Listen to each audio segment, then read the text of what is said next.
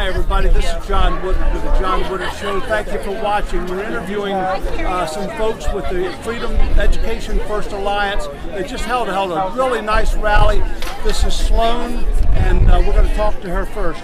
Sloan, tell me about how this got started and how did you first get involved in the development of this organization? Well, I was an investigative journalist by trade, and so I got in touch with some other folks that have been standing strongly in the community, standing up for education, standing out against division, and actually Danielle and I kind of bounced the idea around of starting this organization, and it's a group of parents, teachers, citizens that really stand for and fight for the dignity and the opportunity of every student in North Carolina K-12. How many chapters are there? Just one right now? 27 chapters right now. 27, and you have personnel in each of those? We do. Are you just a North Carolina division chapter, or are you responsible for all? Well, we only have North Carolina right now, and our feeling is we want to put our arms around the problem here, and in order to do that, we really need to figure out what makes a state-based organization successful. So we're looking to, and we must, educate not only volunteers, right, and arm them with bigotry. We have to educate activists as well as young people on how to push back against Marxism. Well, this whole thing with Brian Prophet, it's bad enough that Tamika Bell has got his, Black Lives Matter is a Marxist organization. That's one thing. But Brian Prophet it's a scary proposition that a guy. Liberation Front, which is a Chinese front group, has anything to do with guiding the education of our children in Wake County. Have you ever spoken with them personally or any of the organization? Well, yeah, my door is always open, and so as you know, I do a lot of journalism and a lot of exposés on people, and so I might be the minority. It's too bad about that. It's too bad that I am in a minority of journalists that reach out to the people that I'm writing about. I've always invited a conversation with Prophet, and I've always invited him to debate me. It's interesting. I have a record of 17-0. I've invited 17 people from the NCAE, from the school board, the state school board, and from teachers that are up here calling others white supremacists. I've invited 17 teachers to debate and officials. They've never taken me up on it. So the last time I offered, I said 17 against 1. All educators against me who's not an educator, and collectively they turned me down. Well, how did Brian Prophet get hired? Who has a responsibility for that? Durham Public Schools. And so you're right, and something that a lot of people don't know, but in 2018, USA Today did a very big story on all schools in America. North Carolina got an F, checking the background of teachers. So we have a lot of teachers who are going after and sexually assaulting people who have been arrested on multiple DUIs for teaching her. So there's not a very good background check. And again, with the NCAE and the teachers union, they're hiring activists. They're not hiring teachers. What better to train in the CCP MAU school of activism? Did you hear about this teacher on television? She was reporting. She was on television. She was reporting, and that was on the other end. She was being belligerent to one of her students. You don't believe these things. He was asking about a white group instead of an Oriental group. He said, you don't need that. You got everything. Well, that's the whole crux of the critical race theory, that white privilege has got all these things, and the rest are trying to catch up. It's completely ass backwards. It infuriated me. I couldn't believe it. I don't know what to do. Where are you do you have regular meetings or anything like that? Do you have to just communicate with people by email? Well, we do, and in fact, Noel is taking over. He's in our organization, and he's been doing faith outreach for a while.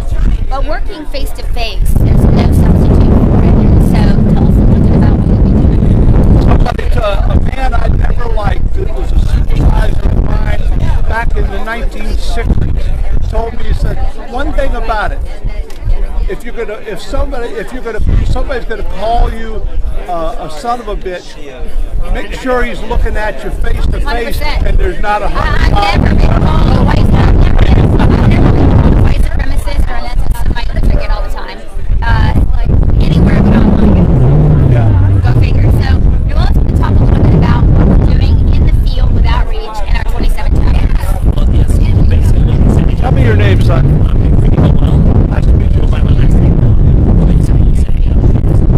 We're setting up chapters throughout all North Carolina, right? Yes. We want to have 100 strong in every single county, okay?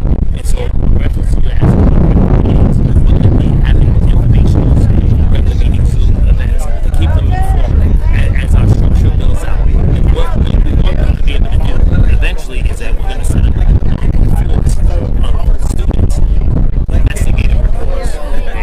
Trained to be able to detect what's going on with this critical race theory, wherever it's happening, and then it's going to expand from there. But this is our focal point at this time.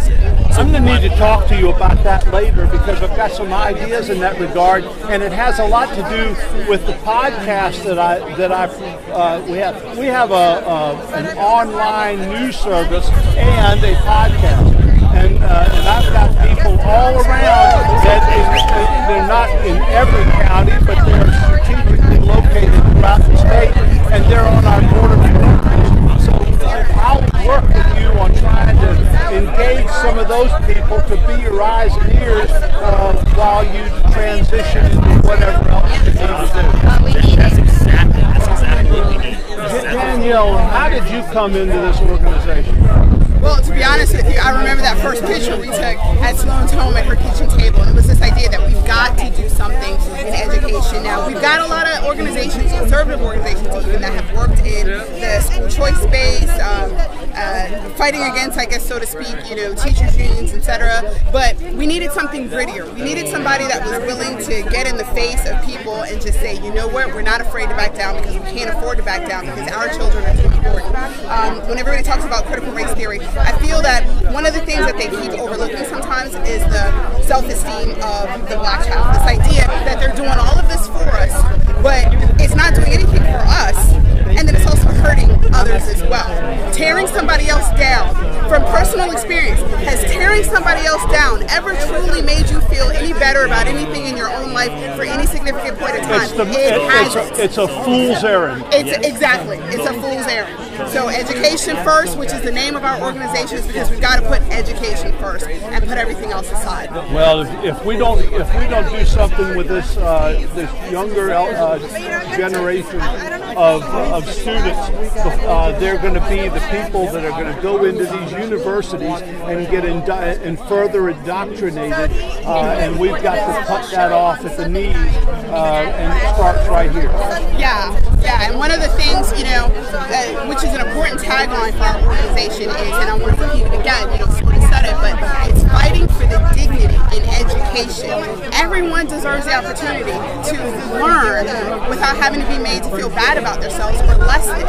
So we're fighting for that dignity to be able to do that, and we don't need teachers taking that away from them. How in the world would you want to think that holding children down and not allowing them to achieve their full potential is good for the country?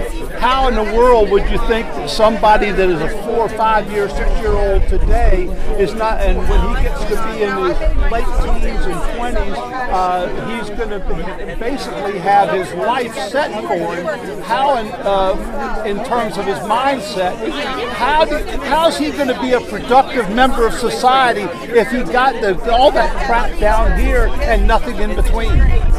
Yeah, it's very straightforward.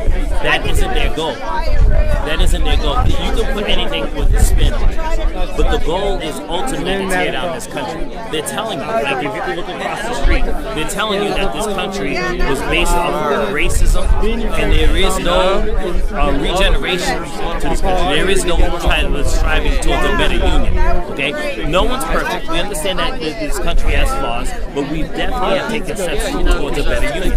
We got to keep that moving forward. That's not their goal. Their goal is actually to tear down this country and to get control, because ultimately they're full power.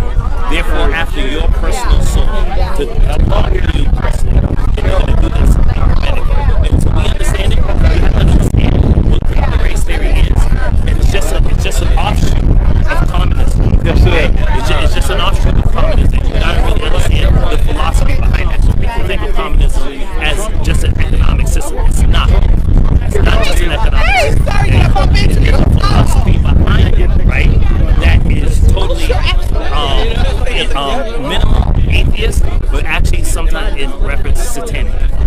So we understand that dynamic of control that they're going after, and so we gotta stop it in their tracks. It's just as simple. I could stand here and talk to you folks all day, but you got other folks to talk to. Thank you so much for talking with me. I'm going to be I've got some good ideas. We need it. We're formulating this idea. I know it's a good one, but we know we have a lot to learn. So. I know a lot of people that have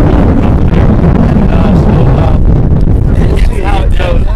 Now I'll get you that information about those district conventions